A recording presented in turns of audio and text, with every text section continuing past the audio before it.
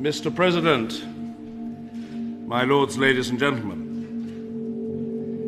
this is the second time in fewer than 4 years that we have had the pleasure to host a head of state of Indonesia during a state visit, with your predecessor having travelled here in late 2012. That fact alone, Mr. President, colleagues, speaks volumes for how much closer the ties between our two countries have become in recent times, and there is every reason to believe that this new relationship will become much more entrenched in the years which lie ahead. I think I can say, colleagues, without fear of contradiction, to Mr. President, that your country, sir, is a fascinating country with a diversity both of geography and of peoples that is utterly extraordinary. The chance to learn more still through the time that you will spend in the United Kingdom with us is one which we should welcome. We already know, however, that Indonesia will loom large in the future of our planet. It will play a part that flows naturally from being the fourth most populous nation in the world. The economic links between us, which, in truth, were not especially significant in the past. The government minister, Baroness Chalker, told Parliament that British aid was helping the poor of Indonesia. In fact, half of all aid to Indonesia is linked to trade, and much of that is tied to weapons. This is a list of British companies selling weapons or war-related equipment to the Indonesian dictatorship. In April 1993, shortly before the sale of Hawk aircraft was announced, the Foreign Secretary, Douglas Hurd, flew to Jakarta and gave Suharto £65 million in so-called soft loans. What I would describe here today as the VIPs, Vietnam, Indonesia, and the Philippines, and the extent to which they will shape global economics and economies. Did it ever bother you personally that this British equipment was causing such mayhem and human suffering? No, not the slightest. Who was not born part of the political elite, and who has not worn military uniform as a means of assuming your position, you are in many ways the personification, and the very, very, very welcome personification at that, of a changing country in changing times. We are very pleased indeed that you are with us here today. The fact that I hope the nature and enthusiasm of your gathering makes it very clear. And on behalf of our Parliament, I invite you now to address all of those assembled and eager to hear you. Parliamentary colleagues, distinguished guests, ladies and gentlemen, I know you'll want to join me in extending an extremely warm and, dare I say it, acclamatory welcome to Mr. President.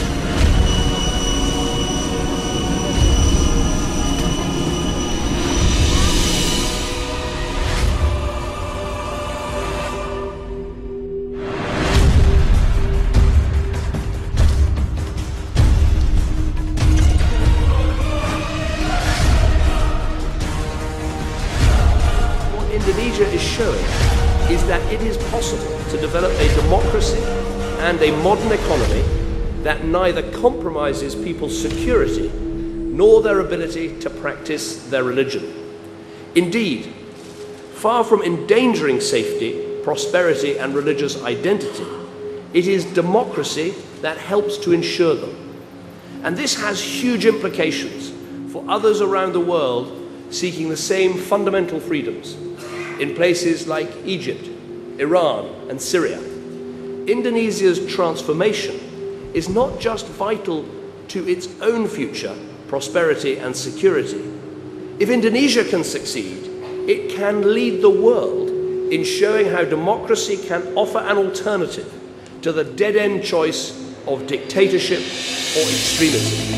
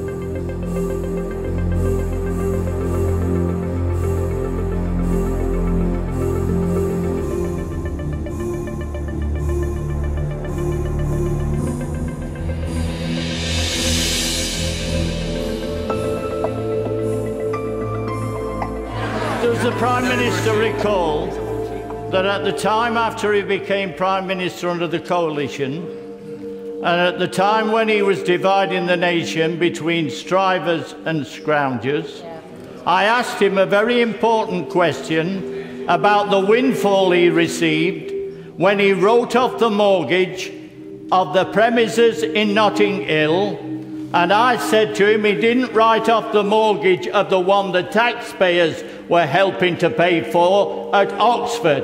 I didn't receive a proper answer then. Maybe Dodgy Dave will answer it now. And by the way,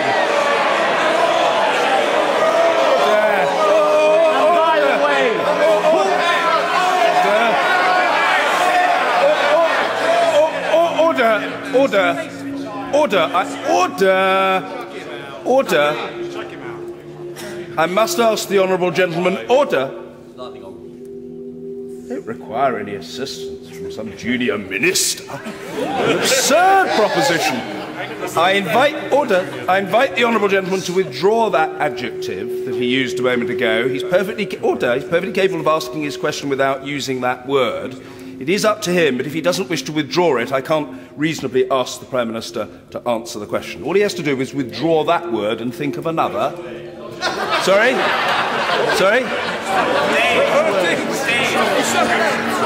I think he knows the word beginning with D and ending in Y that he inappropriately used. Davy or Davy. Withdraw. Yeah, I know what you're saying. Very simple. Withdraw.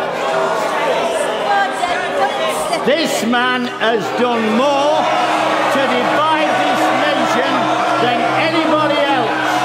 He's looked after his own pocket. I still refer to him as Dodgy Dave. Do what you like.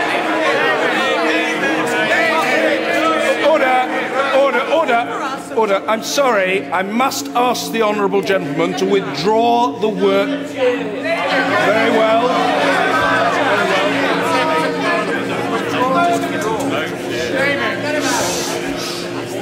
Under the power given to me by Standing Order number 43, I order the honourable member to withdraw immediately from the House for the remainder of this day's sitting.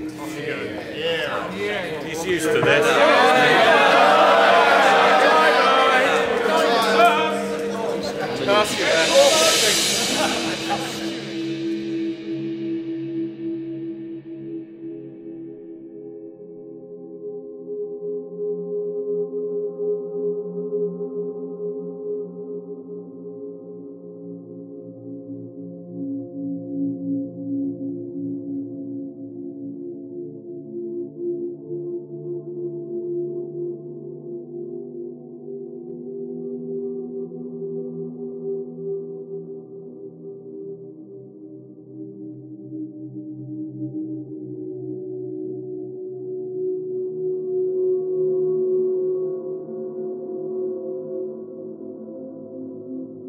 Ladies and gentlemen,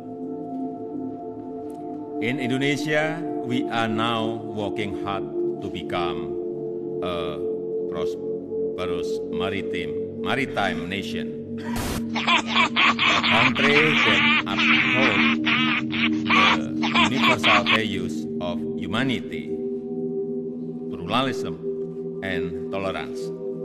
In 2005, 3 Indonesian Sunday school teachers were imprisoned for converting Muslim children to Christianity. Our CBN News Asia team recently visited the 3 women in prison, and they discovered they're still sharing their faith behind bars. Gary Lane has that story. The CBN News team visited Rebecca, Ratna, and Eti at the local prison in Indramayu, Indonesia, and found them in high spirits.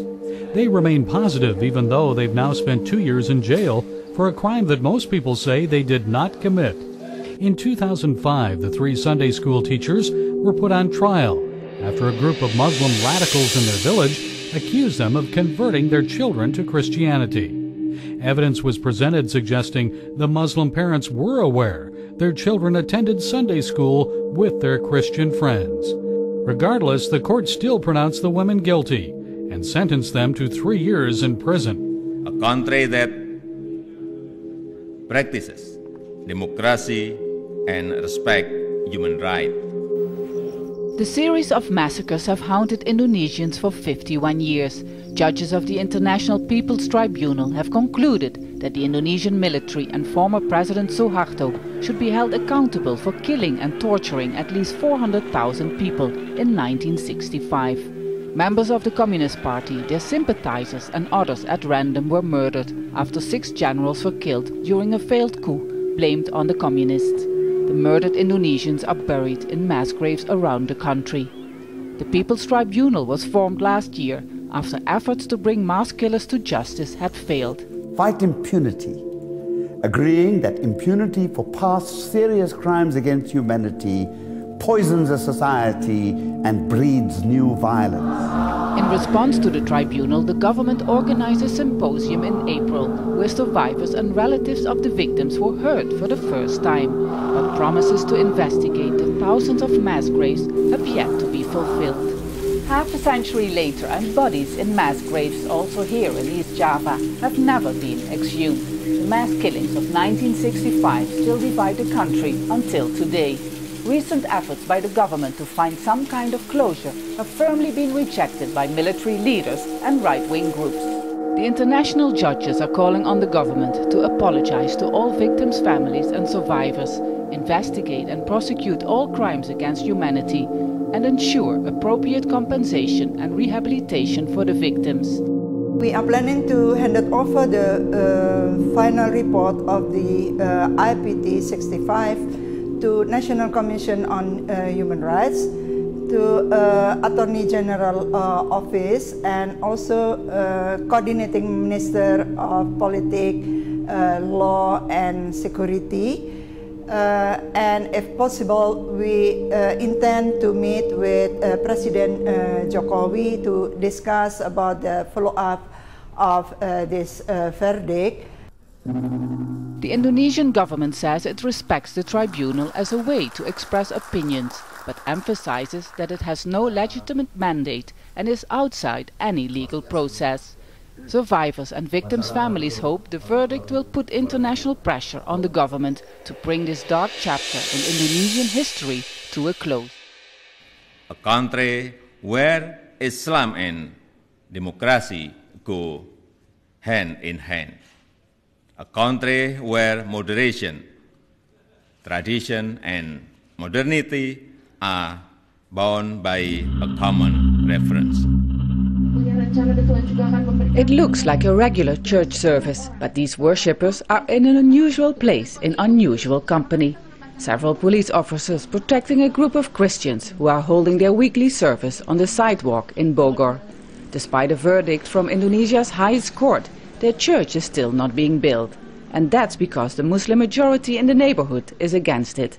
Now the mayor says he refuses to build a church on a street with an Islamic name. Sangat bodoh karena ada begitu banyak gereja. This is very stupid because there are many churches in Indonesia built in streets with Islamic names and mosques in streets with names of Christian heroes. So this is silly. This is dangerous for the unity of Indonesia. The mayor declined our request for an interview, but a group protesting against plans to build a church says the congregation has violated regulations for building a house of worship. First, they violated the law. Why does a church need to be built in a street with an Islamic name? And why do they want to build a church in an Islamic neighborhood? Will Christians accept a mosque in the middle? Christians who are forced to pray in the open air, they have quickly become a symbol of religious intolerance in Indonesia.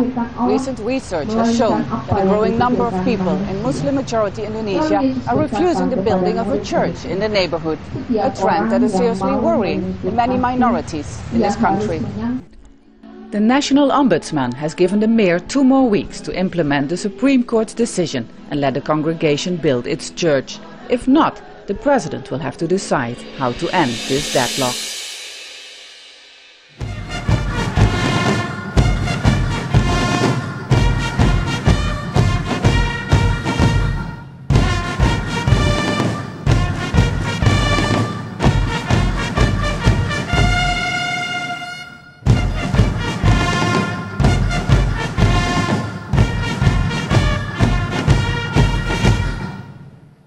Togok senjata!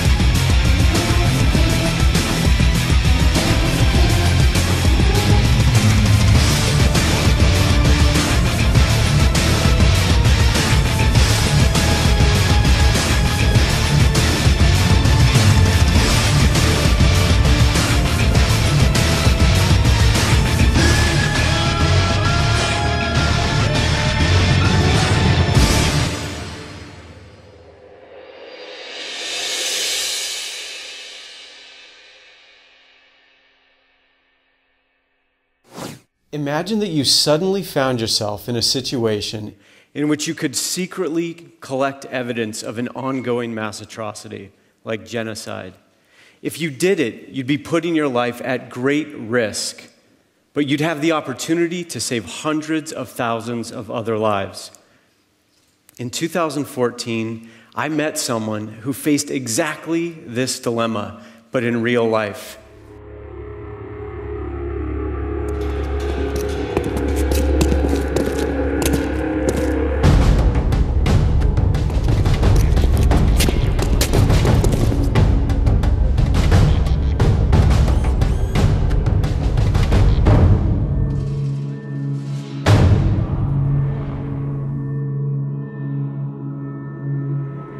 We can all do these things if we will only try. We have the tools at our disposal now through mobilizing people through social media and generating media, even traditional media attention with large audiences, to generate political competition. And this is what's required to drive change. For years, we've thought of stopping mass atrocities as the sole responsibility of governments. But that responsibility is fundamentally our own. And whether the world, the international community, will finally act to protect the millions of lives still at risk, under threat, by ongoing atrocities in Sudan, Syria, and elsewhere, will ultimately depend upon what we do. When our leaders turn a blind eye to atrocities, it's because we've already done so. Not only does the world's humanity depend upon what we do to generate political will, but our own humanity as individuals depends upon it as well. We are the very key to never again. Thank you.